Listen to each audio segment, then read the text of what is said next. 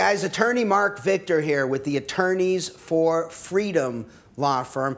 And today I want to talk about victimless crimes. I can't believe we still got to talk about victimless crimes. The whole idea of a victimless crime. Doesn't this seem crazy to you? What on earth are we doing with our criminal justice system for crimes that don't even have a victim? Do you know how many times I've been in court where I've said, Judge, you're getting ready to sentence my client, maybe to jail or prison, and nobody's even mad at him. There's no victim here. Nobody's upset. Nobody's saying, hey, I've been wronged by this guy. I'm upset with this guy.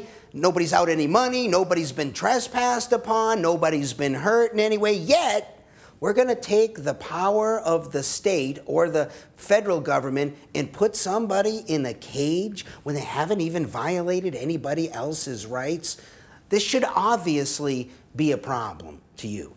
And it should especially be a problem if you're viewing this video right now and you're a proud American. And you should be a proud American because we're supposed to be the land of the free. But how can we be the land of the free when we also lead the world in incarceration? Yeah, we're the land of the incarcerated. We have more people in jail and in prison in our country than any other civilized country in the world, whether you measure by raw numbers of people in jail and prison or whether you measure by a percentage of the population. Either way, it's a disgrace, and it's not worthy of a place that calls itself the land of the free. We got to do more than just sing songs and stand up and salute the flag and be proud about saying we're the land of the free. We actually got to walk the walk and be the land of the free. And there is no way to be the land of the free while we're prosecuting victimless crimes. So what is a victimless crime? Well, a victimless crime is a crime where there's no victim. What's a victim? A victim is somebody who's been trespassed upon in some way. Somebody who's been a victim of maybe force or fraud or coercion, or somebody who's at least been put at some substantial risk of those things. What do I mean by those things? Well, somebody who's been a victim of force. Think of the assault case, right? Somebody who has maybe been punched in the face. That's an assault. Somebody who's had their wallet stolen from them. That's been a trespass to their property. Force has been initiated against their body or their property or their money, something like that in some way. They're out something. They've been injured in some way.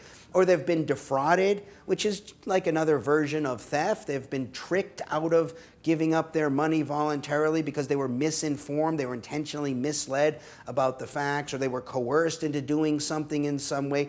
Or, as I said, they've been a victim of a substantial risk, right? None of those things that I just explained actually happened, but they're at risk. What do I mean by that? Well, take somebody who's maybe driving down the road. Maybe they're drunk. Maybe they're very, very drunk. They're swerving all over the place, wrong side of the road. They haven't hit anybody yet, but they're creating real victims because they've put people at risk of injury, right? There can be many such examples of this type of conduct, right? Imagine somebody who wants to celebrate New Year's Eve by discharging rounds up into the air, just recklessly. That's sort of classic recklessness. We don't have to wait until somebody gets injured by the rounds discharged from that firearm to say what this person is doing is a crime, because they are victimizing other people by putting them at risk. So if you do that, fantastic, you've committed a crime, and you should be prosecuted for that. And all, of course, the due process rights that go along with proving up a case like that, no problem. We should be very strict about applying those. But if you haven't done that, why are we upset with you? The reason we're upset with you is because some people think that they should impose their moral views on other people. They're putting their morality into the law. What do I mean with some examples of this? Take a gambling case, for example. And of course, I'm talking about consenting adults here, right? Because it's the consenting adult who can make a decision for themselves about their body, property, money, or even time. If you're not a competent adult, well, sorry, somebody else is in charge of your decisions. You're a minor, or you're an incompetent, a person, you have a guardian or something. I'm not talking about that group of people. But if you're a competent adult, and you want to spend your money on some gambling project where you're wagering money in exchange to win profits if something happens or doesn't happen or whatever, it's your money. You're a competent, consenting adult. We're the land of the free. Why on earth would gambling between and among consenting adults be a crime? This is ridiculous. It's a crime because it violates somebody's morality out there in the world. The same can be said for euthanasia or suicide. I mean, if you're a competent adult, you're in charge of your body and your money. And while I would say most people who would want to take their lives may not be competent, or many people not be competent, of course there are situations where that's exactly a rational decision to make, right? Some people are in a situation, unfortunately, where it's beyond our science to save their lives. They have some horrible medical condition. Say they have ALS or some horrible disease like that, and there's no reasonable hope that they're going to live their lives, and they make a rational decision for them over their lives, and they want to employ a doctor to help them to do it properly so they don't suffer. Whose business is this besides the person involved? Why would we prosecute the person for hiring the doctor or the doctor for volunteering their services to help this person or someone who's not a doctor to help? As long as this is a consenting adult, a rational decision that they want to make, that it violates someone else's moral code is too bad for them. We need to understand that putting morality into the law isn't consistent with freedom. Sure, moral views are important. We should argue about them. We should try to persuade each other to act morally. But to put them into the law is to impose and enforce your morals on everybody else. And guess what? We don't all agree on morality. Same could be said for the drug war. Some people think it's immoral for other competent adults to take certain drugs. Okay, good for them. They should convince those people not to take their drugs. Look, I can make a case that eating certain foods could be unhealthy. Some people think eating dairy is unhealthy or eating animal protein is unhealthy. Maybe it is unhealthy, but who makes the decision to do something unhealthy? This should be the competent adult making the decision for their own body. Who cares whether I think what you're doing is immoral? I could try to persuade you all day long, and you could try to persuade me. That's consistent with freedom. But when we run to the government and put our moral views, try to get them into the law, what we're doing now is imposing our morality on another person. Look, we only got one of two choices here. Choice number one, we all fight forever with each other on who's getting to impose their morality on everybody else, because we don't all agree, right? We can fight forever to see if we can get legislation passed to impose our moral views on everybody else. This is a war of all against all, and that's kind of where we are now in terms of victimless crimes and putting their morality into law. Do we want this battle forever?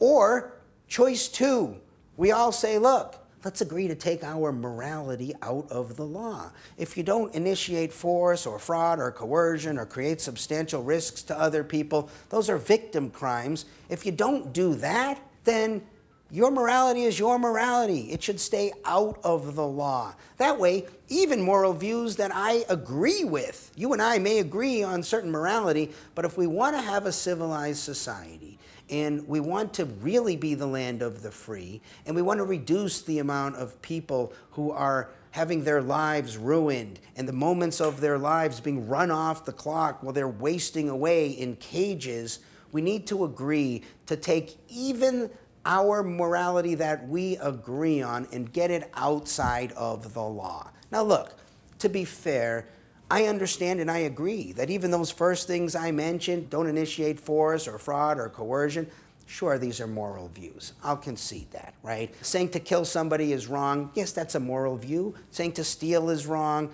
I get it, that's a moral view. So why should those moral views be in the law? Because this is what you might call the least common denominator of morality, right? Virtually all moral codes agree. I don't care where you're coming from on the planet. Probably your morality says hitting another person over the head is the wrong thing to do, stealing their property, the wrong thing to do, defrauding them out of their money or something, wrong thing to do. This isn't very controversial. But the harder questions, the higher moral questions, like whether the right thing to do is to gamble or not, whether it's immoral to use drugs or not, or prostitution for that matter. If you're talking about consenting adults and one person wants to pay money and the other person wants to exchange sex for money, these are their decisions. There is no other victim here. Now, to be fair, some people will say, especially in the case of prostitution, well, there could be pimps involved. There can be force or coercion involved. Fine. If there is, then this violates the rule, right? This violates the victim rule, right? Because if there's force or fraud or coercion, there's a pimp involved in the prostitution deal, well, then we're back to a victim crime again.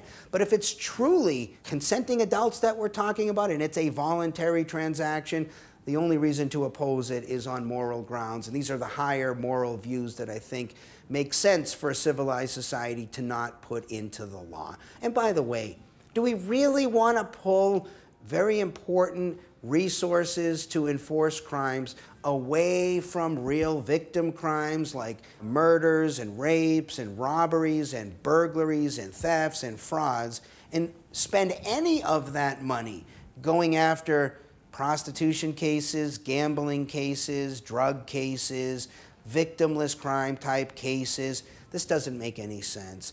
And if you think there's not a real cost, you're not paying attention to what's going on, because we are taking dollars away from prosecuting real victim crimes. We got no shortage of unsolved murders and rapes and robberies and burglaries and all the things I mentioned.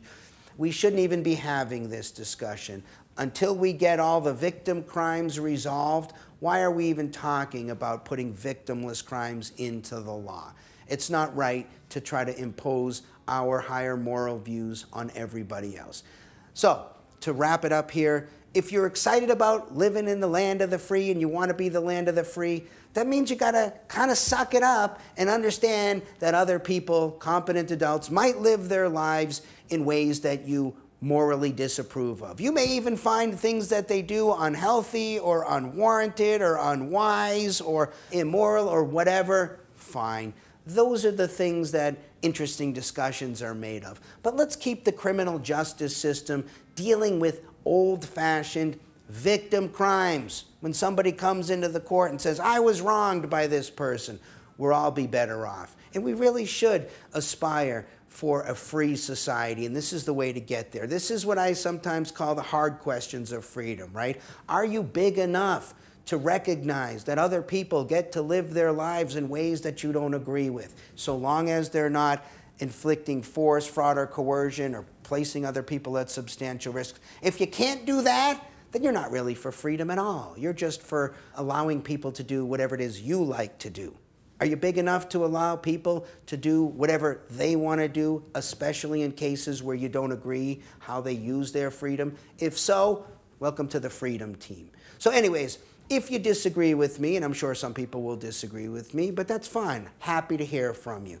Bring it civil, bring it respectful, and you'll get the same back from me. We don't have to agree on everything. We're Americans, right? We can disagree on things and do it in a civilized way. My name is Marc Victor. I'm with the Attorneys for Freedom law firm. We're a law firm of hardcore pro-freedom attorneys, and we fight all freedom issues. We represent people in the criminal justice system. I've been doing this for 27 years. We're licensed in Arizona and in Hawaii. We do represent people in other states as well, and we do lots of federal cases across the nation. So easy to get a hold of me. You can email me directly. It's just Marc, M-A-R-C, @AttorneysForFreedom. I'd love to hear from you. Whether you agree or disagree, you'll get a response from me. No problem. Love to hear from you.